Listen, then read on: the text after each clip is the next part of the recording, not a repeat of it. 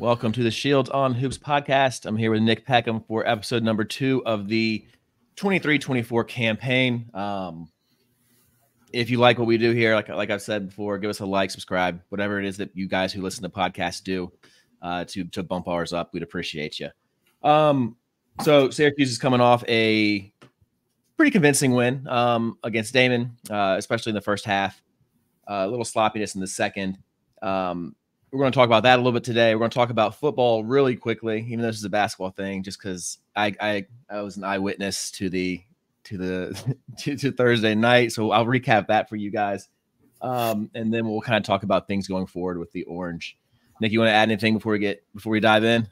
I don't have much. Again, we'll dive into it in a couple of minutes. I will say the one thing I took away from watching the game last night was it felt different. From tip off to finish, it felt different, and yeah, we'll get into it. Yeah, I agree. So what really felt different was being in Blacksburg on Thursday night, because that's where I was. And man, like we were talking before the pod, but man, on my Twitter, I was tweeting things out. The service is terrible there, so like I could just tweet out now and then. Awesome atmosphere. Okay, incredible atmosphere. Like bumping from an hour and a half before kickoff. Like just they had guys parachuting in with like the American flags and the Tech flags, like parachuters over the top. They had fireworks. They had, kids singing a song. Obviously, Sandman. It was hyped up there. And like for the way we talked also what a big game it was for Syracuse. I feel like that game pretty much started basketball season for a lot of people. Like I think that was kind of the thing that kind of just we were just the timing of exhibition starting on Friday, the next day. I think a lot of people were like, okay, I'm checking out. Like I watched the games, but I'm checking out. So I think that got some excitement about the hoop season as well. And man, when I tell you, I've sat through some rough Syracuse games. I've sat through some fun ones, but this was probably the worst one I've sat through, because it was imagine like going to a frat party with like 60,000 of your friends, and they were passing shots, they were sharing drinks, they were hugging each other, high-fiving people coming up and down the aisles, singing Journey at full blast. Like it was like a non-stop party. I know, Nick, you said you watched it on TV, and that was what it looked like on TV too, but it was one of those games where it's like, I can't even be mad. I'm just, you guys just have fun. Like, and it was like for Tech, it was like years of frustration were all being let out on one night, and they were having a blast. It was 70 degrees, end of October, beautiful fall in the Blue Ridge Mountains. And yeah, it was rough. It was rough. Yeah, I know we talked before we did our podcast last time. We talked about how big of a game that was coming off their little 3-game stretch against Clemson, North Carolina, and Florida State, where they weren't very competitive at all in any of the three. Yeah. And to come out and start the way that they started that game, it seemed like a nail in the coffin. I don't think they fired Dino in season. That just doesn't seem, especially this late in the year. But it seemed like one of those things where Syracuse has to make a move. And yeah, it's going to happen. They're going to win they're going to win like the next 4 games and like slide into a bowl game. But it's been 8 years of what, I hate to say it, but being mediocre. Since Dino had one good season, That's generous. But you really, without Eric Dungy, they don't have that 10-11 win season that they had when he first got there. Yeah. But I don't know. I know it's a basketball podcast, so we won't get too much into it. But it just seems like it kind of reminds you of one of those things where a guy is at a school and takes that school to where he can, and then it's time to move on to get over that hump. And you don't want to hand it off too late. Yeah, I always refer to like Andy Reid when Andy Reid was in Philly, and then it was kind of at the point where they didn't really work out anymore, and he ended up going to Kansas City, and the rest of his career is history at this point. Yeah. it just kind of reminds you of that feeling. Like we're kind of in that same area where we were with Jim Boeheim in basketball for the last couple of years. Like because he was a Hall of Famer, and obviously Syracuse wouldn't be Syracuse without Jim Boeheim being there. Mm-hmm. But did he overstay his welcome? Did Syracuse let him overstay his welcome a little too long?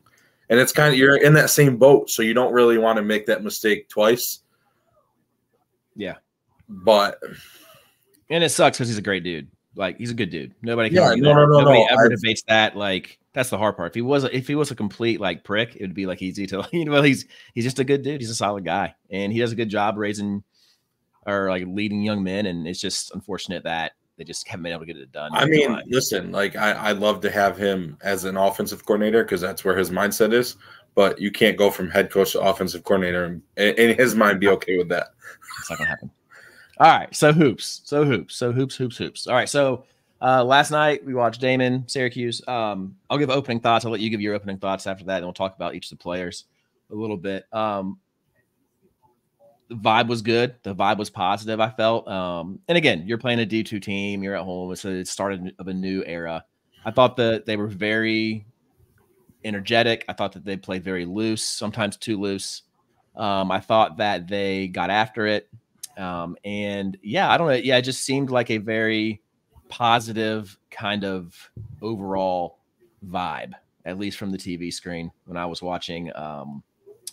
And yeah, it just seemed like most guys were I mean, there were moments where guys were frustrated at certain things during the night, but it just seemed like they were having fun hooping. So I'll start that with my opening kind of statement on it. Was just that it just felt happier, felt positive, felt loose, felt just, and not in a disrespectful way, like, oh, Coach Boeheim's gone, so we can do. It wasn't like that. But it was just, like you said, like change is not bad, right? Change is not bad, and I think it was very evident last night that it's a good thing, or even more reaffirming, like last night, that it's a good thing that we're kind of going in another direction. And again, it's not like they're going 180 and just dropping everything they've done, right? We hire a guy in-house, guy who understands the Syracuse way and the culture and the way things are supposed to be done. It's just a different way of doing things. And I think it's a positive thing. Yeah. I know we talked a little bit during the game last night, but like you said, the vibes felt different. They definitely were playing a lot looser than they probably normally would, especially in an exhibition game. And I know I talked to a couple people who went to the game last night, and they just said the atmosphere in the dome felt different. And I mean, obviously you're going to have that after having a coach be here for 47, 48 years. Yeah. I mean, Jim Boeheim spent a majority or we'll say 90% of his life in Syracuse and around the Syracuse basketball program. So you're going to have that, but it felt different. And I know we talked about, we did a overall on the pregame or preview of the game. And it was one of those games where we talked about a team being experienced and having those players that have been there and done that together. Mm-hmm. And I know a lot of people are like, well, they didn't blow them out and what this and whatnot. But it comes down to that team never really let Syracuse grab that 20-point hold and run away with it. So I mean, that team's going to win 25 games this year. Oh, easily. They're going to win 25 games in each. Like they're going to be in the D2 tournament. And again, Syracuse didn't have an NBA player play last night, right? Like we got a guy, like you got probably a first round draft pick not playing. Okay, so maybe not first, but we'll see. But you got a NBA, you got a professional player not on the court. So there's that, right? And again, I mentioned this in the pregame one was that this is their second trip of like a real game. This is the first time Syracuse put anything out on the floor at all. Daemen played Buffalo a couple of days before, so that does make a difference. I think anyway. All right, let's talk about some of these guys. I'll start with we'll just kind of hop around popcorn a little bit, but obviously JJ had a great game. I think that I got to see him play a little bit last year in Notre Dame, but definitely he seemed a lot more loose than he was last year at Notre Dame. I felt like at times he had to kind of cater to those seniors, but I thought he was very free flowing. He had a couple of takes that were just like, whoop, see ya. Like, just like adios, like you are gone.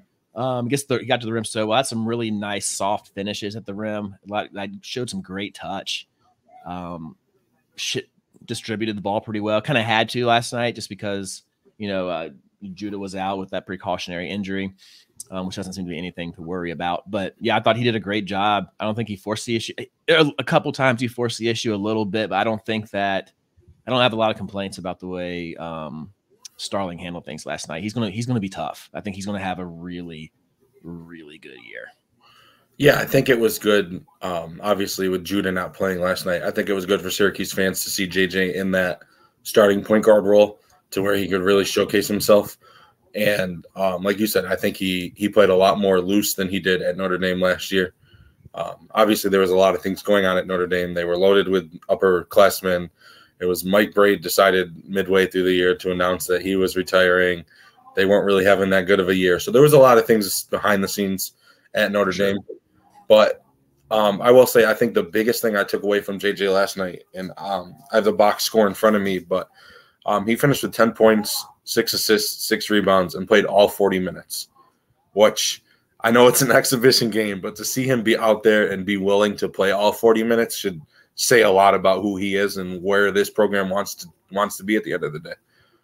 That's why, I think on the first pod you mentioned, those guys, maybe not playing as much, but I don't know, man. I think JJ and Judah are not going to come off the floor very much at all. I feel better about. Go ahead. No, go ahead. I feel better about the quote unquote backup point guard situation, both with the fact that seeing JJ run it was that was encouraging, because I had my concerns, because again, last year he didn't really distribute super well.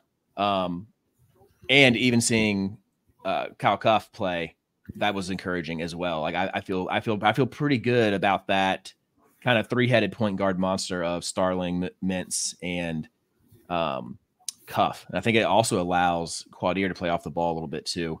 But we'll talk about him in a little bit. Obviously, we'll talk about Quadier. But yeah, I feel better about the point guard position when Judah's not in the floor, now that just kind of watching the way that Starling kind of handled things last night. Yeah, and on that point, since you brought him up already, I'll go into our next player. Kyle was very impressive to me last night. I know we talked about, you asked me who were, I think we each gave 2 guys that if they got hurt outside of the big 3, who would, and I know Kyle was my first guy that I mentioned. But yeah, he was very impressive, running the show, attacking the rim, hitting some threes on the defensive end. I was very impressed with his overall game. I know a lot of people didn't. I mean, he only played 6 minutes, I think, last year in total at Kansas, so nobody really knew who he was. But it was a big step in the right direction for this program and for him, to know that, like you said, that our backup guard spot, if Judah or JJ happen to come off the floor, or like last night, if they hold Judah out for a game for an ankle injury or something like that, to have a guy that you can rely on to not miss a beat. And look, both of those, Judah and JJ, might both be gone next year. Like, they both might be gone next year. So having somebody like Cuff who develops this year and kind of grows in that position, who knows who we bring in, but having a guy like that you can kind of feel confident about. Really, he's just kind of being Samir, right? Like, he's really coming in and doing what Samir did last year. And I think he might be a little more overall. Like, I thought Samir played hard, and I thought he did some good things, but I feel like Cuff might be a little more skilled than he was, at least like down the line, right? Yeah. Also, back to Starling, 6 assists last night, season high last year, 3. All right, season high last year, 3 assists. So that's why. And like you said, he looked very good running the show. He was getting teammates involved, and he wasn't just looking to score, but there was times where he would attack the rim where you were like, wow. You didn't see that type of burst and athleticism last year at Notre Dame from him. Yeah. Yeah. And exactly. Yeah. That's, and, I'm just imagining, those two, Judah and JJ, on opposite sides of the ball, like just outside of the floor. Just that's a lot to guard. That's a lot. That's a load for people to handle. And I know they mentioned it last night. There was at one point, I think JJ, he got a rebound, and he got the rebound and went right up court, and everybody ran with him. And it's just to have two guys that don't mind rebounding, that can also push the ball at the pace that those two can. Yeah, that seems very exciting. Yeah. Justin Taylor had a great first half. Shot lights out. That's what he does, right? He was. I don't know. Did he score the second half? He was pretty cold second half. I don't think he did. Hit 4 threes in the first half and finished with just those 4 in different ways. He had one off the bounce. He had one off transition. He had one off a driving kick to the corner. So I thought he did a really good job of like hunting the 3-point line. There were a couple of times he caught it out there about 23, 24 feet that I thought he was going to pull it. There were a couple of times and he kind of caught it when the guy kind of stayed back. I thought, is he going to? I thought he was going to, but he didn't. So I mean, I feel better about him as well. I didn't feel bad about him skill wise, but we talked. Where is he in the rotation? Like, where is he going to play? Like, like, where does he fit? Obviously, he gets an offensive burst. He's more physical. He's become a stronger kid. But yeah, I mean, I was very impressed with him. He looks like he's been putting in the work. And then when you look at okay, here's an example, right? Like, I feel like this is going to happen with Taylor and Chris Bell a lot this year. Like, one of them is going to play well, the other one might not. Whoever does is going to get the 20, 25, and the other one's going to get the 10 or 12. Yeah, I think it's at a point where you ride the hot hand at that point. Yeah, I like seeing both of them out there because I think that does space the floor nicely, but I think you lose a little bit too much if they're both out there. Speaking of Bell, he struggled to hit shots. I was glad to see him continue to shoot. I thought he made a couple hustle plays. I thought he looked like he was playing a little bit harder, getting after a little bit, but he wasn't shooting very well. And if he's not making shots, right? And same with Taylor. If either of them are not making shots, like they're not drivers, they're not distributors, they're not lockdown guys on D. They don't rebound super well. Like, so if they're not scoring and shooting well, I don't feel like either of them really bring so much to the table that they play. And especially on this team, like with guys coming off the bench. Especially with what you saw. I mean, I know it's early. They only played one exhibition game, but especially with what you saw from Kyle. I mean, if you play teams that aren't very big, you could play the 3 guards out there at one time. Because, I mean, Kyle hit some shots. But, yeah, like you were saying about Justin, it was nice to see Justin hit some threes.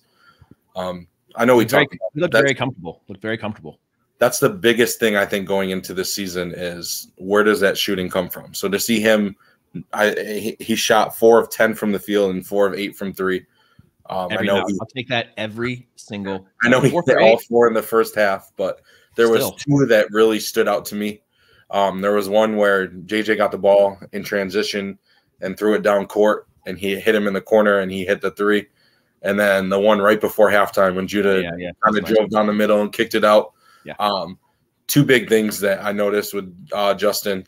But like you were saying with Chris Bell, he didn't play very – I mean, I know he didn't hit a bunch of shots. Mm-hmm. He was 1 of 7. From the field, 1 of 5 from 3. He finished with 3 points, but he looked more comfortable. Yeah. And that brings me into my next point. I'll bring up Benny Williams at this point, and Benny had 11 points. There was, I think, his first 2. He missed a 3 to start the game, and then his next 2 baskets, he posted up and kind of did a turnaround from each side of the floor inside the paint. Very impressive. Obviously, we all knew Benny had that in him. It was just getting it out of him. But it seemed like those 2 guys, and they even mentioned it kind of last night on the broadcast, it just seemed like those 2 guys weren't really looking over their shoulder. And they felt more comfortable out there. And that's no knock towards Boeheim or no knock towards anybody. But they just seemed more comfortable out there, and they weren't really looking over their shoulder. Like, if I miss this, I'm coming out, and I may not see the floor again for the first half. Yeah, that's just coaching style difference. Whatever, wrong, right, or different. But I definitely agree with that. I mean, Benny was definitely free, and the thing I like, the way Benny played is why I like Benny and why he is the X factor, right? Like, he is just a very he can get his own, right? Like last year, even though he didn't do it a lot, he was one of the few guys who could go get his own bucket, right? Like, like Joe last year could not really go get his own bucket. Judah could sometimes. Jesse couldn't really go get his own bucket, right? He's scoring off pick and rolls and off rebounds and things like that. So, like, I think he adds a guy who you can throw it inside to.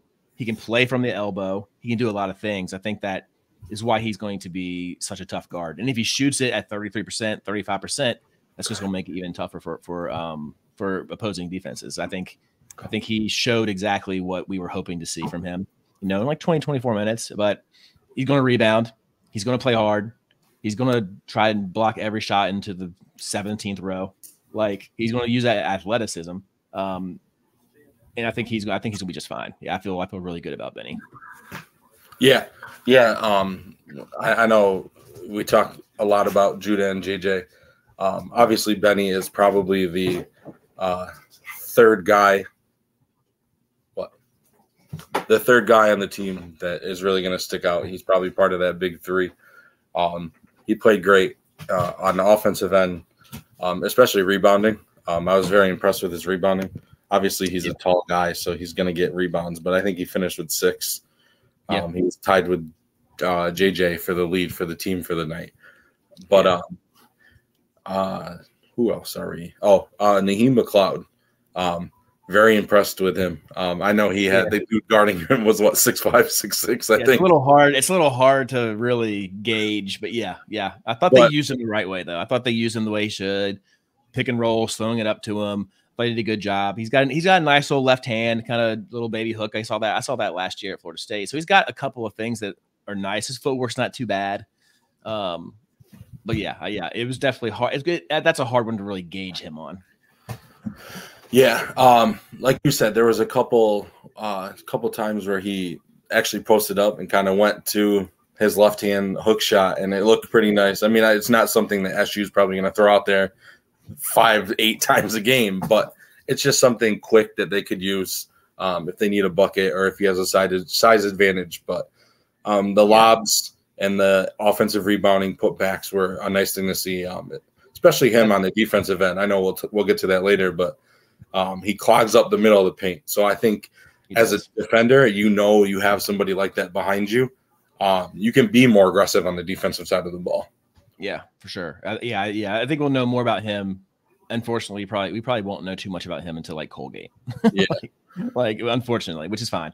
Malik Brown was stuffing the stat sheet until he kind of got hurt. Like he was like an instant just came in and just did everything. Picked up right where he left off. I think he kind of hit that freshman wall last year a little bit, but he looked very. Again, he just has a nose for the ball. He just knows how to be in the right spots. He knows where to kind of be at the right time. He just has a really good feel, good basketball IQ. And I thought that was definitely on display.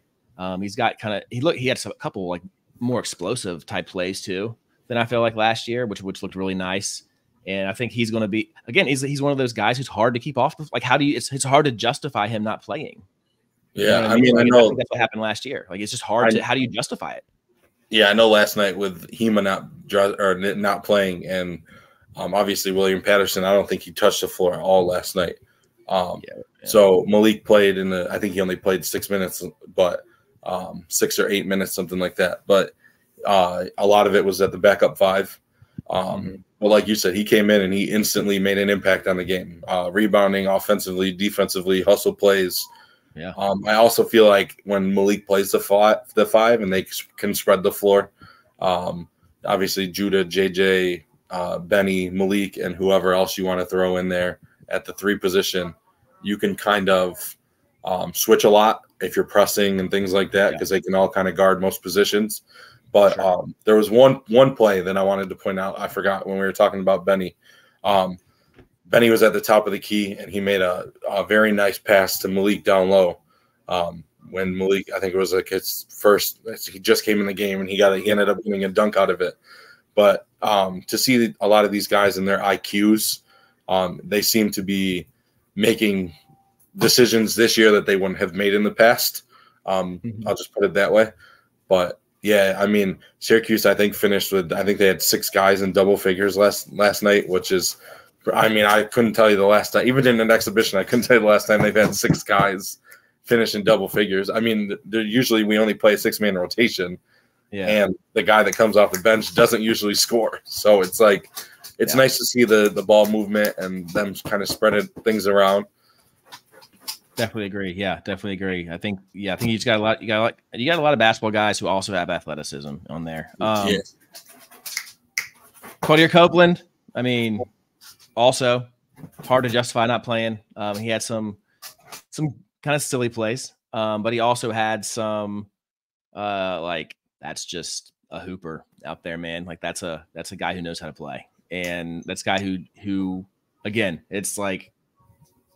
You want guys who have a little edge and have a little. I trust Quadir Copeland out there on game. If I was playing pickup and I had Quadir on my team, I'd be like, give the dude the ball and let's go. Like, let him make a play. Let him make a play. So I like him. I still don't like him starting. I like him off the bench. I think he's perfect. I think him and Malik off the bench is just absolutely just beautiful. And having Chance as well will also be a big one. It brings a different dynamic with the three of them. Yeah, so I thought I was very impressed with him. We could probably talk about him for a while, but I thought he did everything that we were hoping to see from him. He looks another guy who looks a lot more confident, a lot more free, a lot more loose. And again, the ball's in his hands a little bit more. And what I'm telling you, man, that freshman to sophomore jump, I've been saying it for a year. That freshman to sophomore jump is a real thing, right? A real thing. Just comfortable in his skin now. I think Autry is just going to kind of let him be who he is, and there's going to be there's a couple of trade-offs on this roster, right? Like Copeland and his flair and what he does and the good things he brings. He's going to turn it over. He's going to do silly things. Like last night he made a play, and then he didn't get back on defense, and he was like he was doing his thing, he was whatever, just getting all excited. And he was late down the floor, gave up a 3 to a team that shoots a lot of threes, like that's in the scouting report. So that's just who he is. And same thing with Taylor and Bell, right? Like you're going to get shooting, but you're going to have to live with they're going to get beat baseline every now and then. They're not going to get the rebound every rebound. It's just who you have on the roster. So it's just kind of picking what are your trade-offs you're okay with those 3 guys, which is also why they're not in star roles yet, like Judah is and JJ is and Benny is. Yeah. I mean, I'm just sitting here, and obviously I said I had the box score in front of me, but when you look at Quadir's line last night, 12 points, 5 rebounds, 9 assists, 4 steals, 32 minutes. Like he was all over the floor. He's out there a lot. See him have 9 assists was pretty impressive. But he shot 10. He was 5 of 10 from the field. I mean, 50%. But he may have not shot 10 shots all year last year. Yeah, and they were good shots. I mean, all of them. And then he had the one play where he was on the fast break and he threw it off the glass to Benny. And then I know after the game they asked him about it, and he's like, "Well, Benny has a 40-inch vertical, so if he didn't catch it, I couldn't take the blame for that." So they had that going. But and such a great teammate, man. Even last year when he was buried in the bench, like just a great teammate, super enthusiastic. He's a guy you want. I'm really glad he stayed. I really hope he's a 4-year guy for Syracuse. Who else we got? Oh, Peter Carey made an appearance, right? So I see why they like him, and I also see why he can't play that much, right? Like he's just not there, right? Like he did some right. I think he got some really kind of crappy foul calls against him. First off, I know he fouled out like with 7 minutes left, but there were some of those I was like, aren't really. But he made some good plays. He was active. He was aggressive. I liked him off the bench right there. And again, he's probably behind. He's probably behind Hema. But like, I thought that he came in and did some really good things. But also, you can just kind of see he's a little bit laterally, a little bit slower. Like this way, he went up and down. He's probably pretty solid, but I think laterally he's a little bit behind. Just a little late in rotations and things like that. But it was great to see him play. I was happy for the kid. He had a pretty good, first time touch. Well, I guess he did play against Bryant last year when it was like all men on deck, all hands on deck. But yeah, when Judah got ejected from that game. Yeah, to see him kind of have a positive opening night was a cool thing to see. No, yeah. It was nice to see him on the floor. First of all, It was nice to also, like you said, you can see the ups and the downs in his game. You can see, you can see why the coaching staff thrived about him last season, especially the way he practices and things like that. You could definitely see it, but like you said, to fall out, and I think he played 8 minutes, and he ended up falling out. Like you said, a bunch of those falls weren't really. I'm not 100% sure about a bunch of them, but like you said, the upside on the kid is. I don't know if he's a 5 in college. He may be more of a 4 if he kind of can develop an outside shot or something like that. Yeah. But it was impressive to see him on the floor. That's all you can ask for at the end of the day. Yeah, it was just a positive thing too. So a couple guys not on the floor, right? So no Judah Mintz, obviously. We don't have to talk about that. We know the impact that is. No Hema. All right. So I guess he has a little injury as well. I'm assuming that Hema, like I said, probably would have had those carry minutes last night. And then no Patterson, which is probably not a good sign for his burn this season or where the coaching staff sees him on the roster, right? Like if it's an exhibition game and you got Peter Carey you got one big out and Peter Carey's the big you roll with. I don't see Patterson playing a ton this year, obviously. And like I think Autry said, he's a freshman. So I think they like him.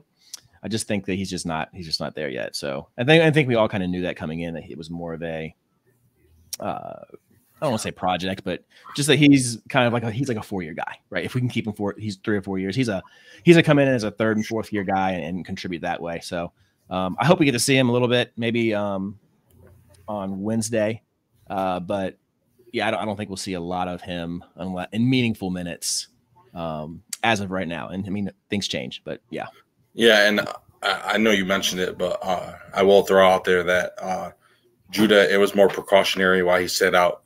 He rolled his ankle in practice, and obviously it's an exhibition game, so you don't really want him to hurt it worse in an exhibition game that really, at the end of the day, doesn't matter. Obviously, it would have been nice to see him out there and see them get a game together. We'll see what comes Wednesday if he's healthy enough to play. Even if he goes out there for 15, 20 minutes at the end of the day, that would be better than nothing, truthfully. Yeah. But yeah, just so everybody knows, that Judah injury is not severe, not long term. I don't think he. Said if it was the first game of the season, he probably would have played him. Yeah. Another thing I'll throw out there is I'm sure you haven't, but I know I haven't seen anything else on Chance yet. I'm hoping at some point we get an update on really what's wrong with him. I know it was a lower body injury and he needed surgery, but I saw a rumbling somewhere on Twitter about how they expect him to be back like this season. So I don't know. Again, who knows? We'll see. But I don't think Hema's injury is a major one either. So I don't think either of those guys will have major things. I think, like you said, just being precautionary, not being. And even the Malik thing, I know Malik kind of got hit. Yeah, he could have played. It was more of a let's not push it if we don't have to push it. Yeah, he could have played probably. Yeah. All right, so let's talk. We're going to talk offense, defense, and then we're going to wrap it up here. Offensively, I'll give you my thoughts first here. I thought the flow was nice. I thought the ball was moving. It was kind of popping around the perimeter. I thought they did a good job of changing sides with the ball. Player movement seemed like just like a little more like, I feel like in the last couple of years, not that Syracuse didn't run, it felt sometimes like they weren't running anything, but what they ran was just so, at least in my eyes, it just seemed so simple and easy to guard. I thought that there was some false motion last night, just just dribble to the wing, flip it, reverse it, just to get the defense moving a little bit instead of everybody just stuck in their place and then, high ball screen or that kind of 4-out back screen stuff they run. So I think that there was more movement. I saw a little bit more creativity in the playbook, and I'm sure that, Autry's not going to show everything during this time. But there was some Spain action and ball screens. There was some good stuff there that I did not see last year. So, and I'm not saying, Coach Red's an offensive genius and, we're just going to pick teams apart, but it definitely looked like a little more intentional to me. And again, but that's how Coach Boeheim kind of did his thing. That's how he won. He let his guys go, and that's fine. But it seems like there'll be a little bit more modern, I hate to say the word, modern basketball type offensive concepts being used. At least that was kind of my take on first glean. Also, I thought that they were very good in transition. I thought that it got a little cute in the second half because they were like, we're just better than these guys. Yeah, so I I thought felt they kind like of got they played a little bit more loose in the second half than they there's did. a lot more. There's a lot more intention in the first half because it was like we're going to play our game, do what do we prep to do we do in practice, do we do a shoot around, and like after halftime it was like we're better than these dudes, right? So I think they kind of like just got away from that a little bit, and it became a little more one-on-one, catch on the wing, dribble, let me go by this guy type stuff. That's when it got kind of sloppy and messy. And what else was I going to say? Which I don't think is anything to worry. I don't think is anything to really worry about. I think that'll clean up quick. And again, Judah's not on the floor, right? Like say what we want. Like JJ played well, Huff played well, but your point guard's still not on the floor. Okay, like your point guard still isn't out there. Your general's not out there. It's going to naturally be sloppy. I do think that if you play starters versus starters, Syracuse wins like 30-35. I think like on a normal night. I think they're that much better.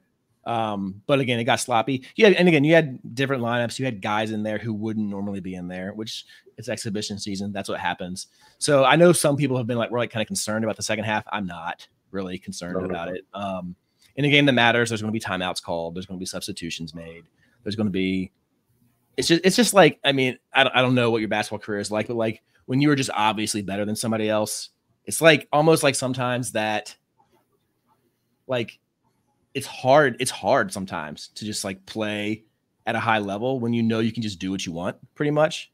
Yeah. It's just different. Yeah. Yeah. It just makes it like you just kind of try too hard, or it's like a psychological thing. But I think that kind of happened in the second half, which is a great problem to have, by the way. Okay. Like that's not a bad problem to have. I think everything that didn't look great last night offensively is definitely easy to clean up. What are your thoughts offensively? Yeah. I mean, I don't have much other than what you said. I do feel like the ball moved a lot more. There was a lot of possessions where there was probably 4 or 5 passes before anybody looked to score. Yeah. It was a good mix of ball movement and driving. Yeah. Opportunistically. Go ahead. Sorry. No, you're fine. To see how aggressive JJ was, and then knowing how aggressive Judah was last year, and you can only imagine that it's only going to get a little bit better, kind of in your head. Like, I mean, I was watching the game thinking like, if we do this and we do this, like how nice this would be all put together in one. Obviously, like you said, we're missing probably our best player from the team last year. I mean, he was one of the best freshmen in the ACC and college basketball in general. So to not have him, you can't really take much out of it. But they did move the ball and the flow was nice and everything like that. I love that it wasn't just let one guy attack and everybody stand around and watch like we've been used to. Everybody, they were setting backdoor screens. They were cutting. They were moving without the ball. They were setting screens on the ball. We were throwing lobs to McLeod and things like that. It was a nice thing to see, obviously. And I took an interesting thing away from listening to the commentators. I think it was Matt Park and Matt Rowe who were calling the game last night for ACC Network. And they said that JJ to them seems like he could be a 15, 16 point per game scorer. And obviously Judah last year averaged close to 17. So to think about that, if you could get 35 to 40 points a night from the two of them, and then obviously you're going to get chip-ins from Benny, and Justin or Chris Bell will hit a couple threes night in and night out, and the cleanups from McLeod. And then you're going to have bench scoring this year. I mean, I don't see why you wouldn't with Kyle and Quadir and Malik and Chance when Chance gets back. So to see that and hear that, it's kind of like, I mean, this team, it might be high expectations, but this team could be a team that could average 75, 80 points a night on any given night that they play. Yeah, and defensive possessions are going to be shorter because there's more man, so there'll be more possessions. I think they had 77 possessions last night. I'll look it up. How much they have. You take that in, and like you said, we didn't have our starting point guard. NBA possibly first-round draft pick starting point guard. Yeah, exactly. So, I mean, yeah, I'm with you. What'd you think defensively? I'll let you kick that one off. So, I love the man. I love that they played man. They were very aggressive. They didn't press a lot. I don't know if it was just they didn't want to press so much in an exhibition game or what that was. They made mistakes for sure. They tried to. I think you tweeted about it last night. They tried to use their athleticism a lot to make up for mistakes, kind of closing out on 3-pointers. They switched a lot, which I loved, so that way you don't have to worry about ball screens and people getting downhill and things like that. But I thought they played overall defensively. I thought they played really good. The second half, like you said, it kind of got sloppy, and with different rotations and things like that, people didn't really gel as much as you would have in a normal exhibition game. But I love the fact that they played man all night. I thought Naheem McLeod played great when he was in there, covering the middle of the paint and things like that. He had a couple blocks. It looked like guys were a little bit more aggressive because they knew they had a 7'4" guy behind them who could clean anything up that they needed to. I mean, obviously, there's certain guys that you look at that, like JJ and Kyle and Quadir. Those are Malik. Those are guys, Benny, that you know could be fine with man to man. I was very impressed with Chris Bell and Justin Taylor though playing man to man. You can definitely tell that Chris Bell put on some weight and he looked stronger, and it really showed last night for sure. Yeah, I can echo all that. I mean, like you said, I mean, late to getting rotations and like just things they won't be able to get away with, but there'll be growing pains in there, and that's fine. But they definitely, like Benny and Naheem are going to get blocks this year. They are, but again, that's not Kyle Filipowski down there. You know what I'm saying? That's not Benny. I will say Benny had two ridiculous blocks. One was from behind, and he swatted it, but if you watched it quickly, it looked like he just grabbed the ball out of midair when he went up behind the guy. Yeah.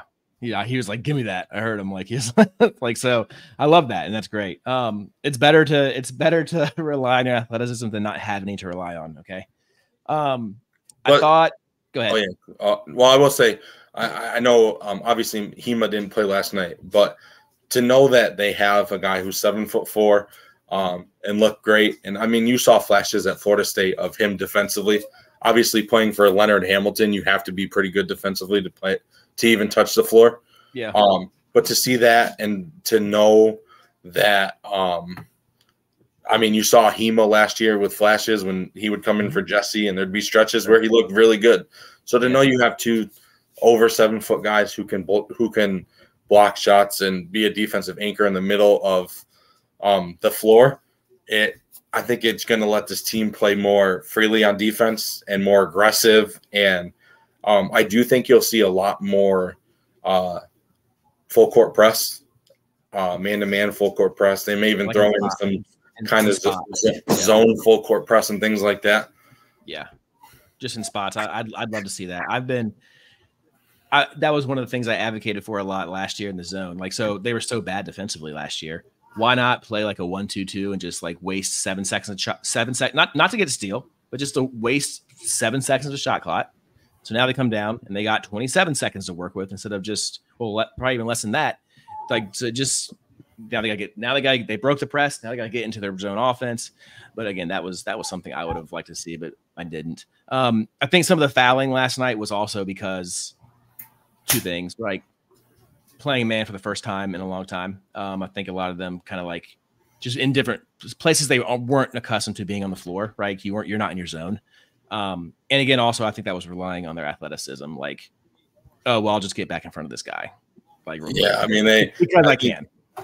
I think it, like you said, it had a big part in knowing that they were better than the opponent they were playing. So in their minds, they could use their athleticism to get away with things that they normally wouldn't be able to get away with per se.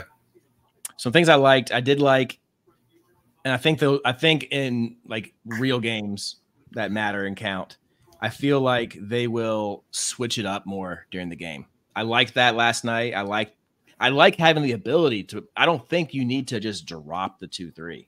I really don't. No.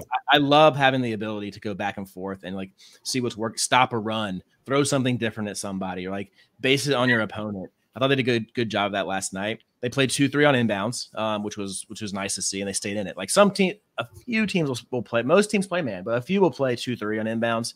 I mean, when you really look at this team, right, and you think of years where the 2-3 zone was, they're built for that zone. Very good.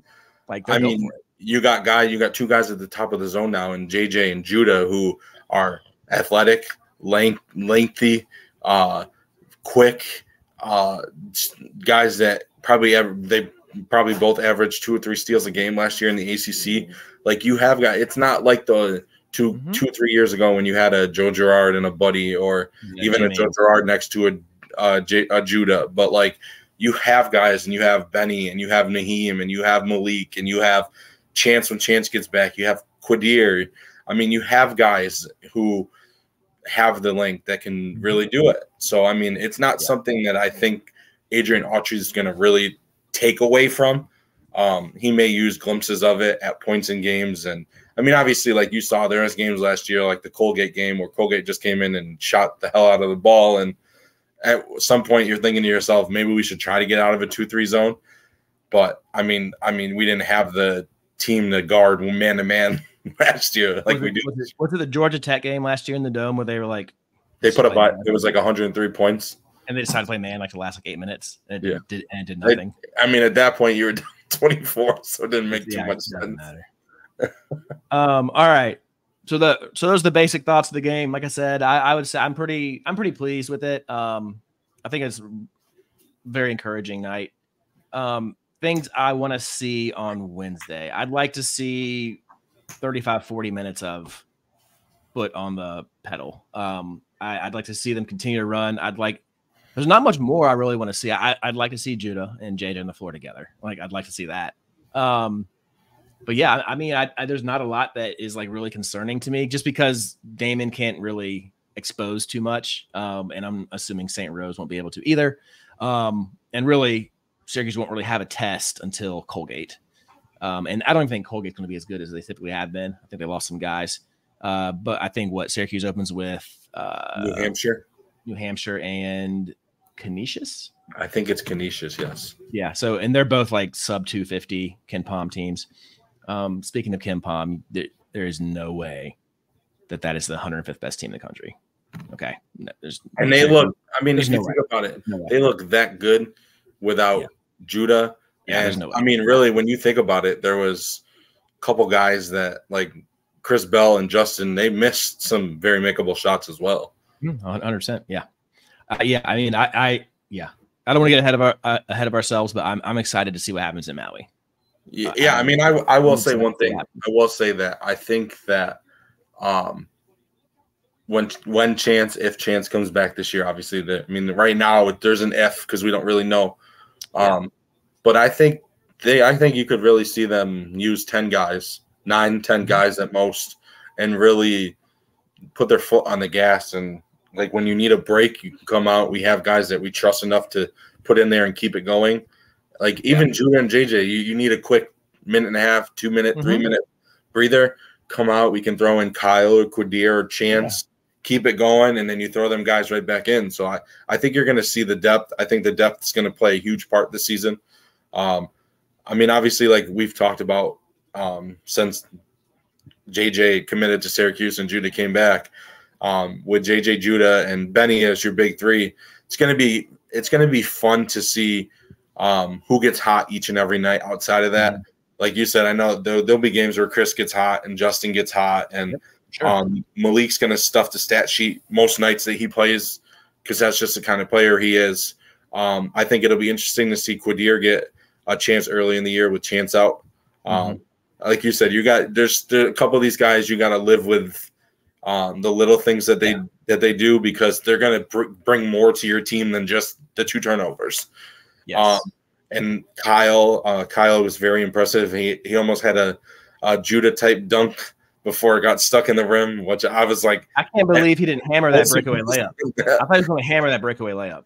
But yeah, I mean, remember that he had that steal and layup. Yeah. Because all I saw of him before getting here was the high school stuff, and he was doing some stuff. They said, they said coming in, he was a dude that when he went to, like, he was a big piece for Bill Self in that guard rotation, and he just couldn't stay healthy. So, yeah, I mean, as long as he can stay healthy here, I mean, he hit a couple threes, which surprised me for sure.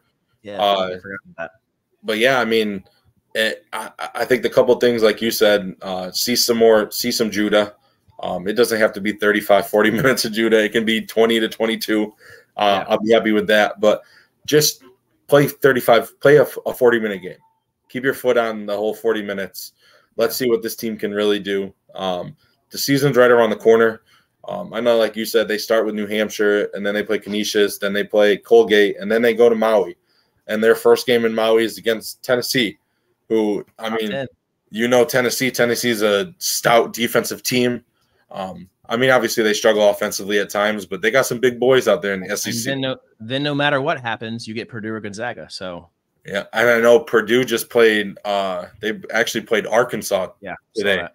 I didn't see the score. They're playing now, or I might have just finished. But yeah, I mean, just little things. I mean, like you said, the second half, I don't take much out of that. I mean, obviously, you don't have Judah, and there's some guys out of the rotation. Malik didn't play much, but I mean, they still look good even with the loosey goosiness of the ball they had in the second half. So yep, I'm with you on the same page. Cool. So we'll come back to you guys. I guess we'll have something for you guys before the St. Rose exhibition. We'll do some research for you, let you guys know about those guys and what you can expect, and then it gets real after that for the Orange.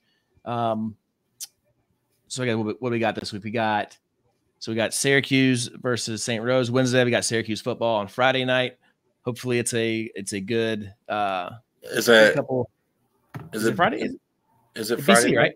Is it? That's what I thought. Was it BC on Friday night? Yeah, I think so. I'm pretty sure. I could be wrong, but I'm pretty sure. The November 3rd. Yep, Friday, November 3rd at home. Actually, Syracuse is at home the next 2 weeks. They play Boston College, then they play Pitt, and I don't know if many of you watched. Pitt just got. Oh, sorry, Alexa came in. Give me a second here. Pitt just got dominated today by Notre Dame. It was like 51-7. Yeah, a home game against Pitt. In New York City. Yeah.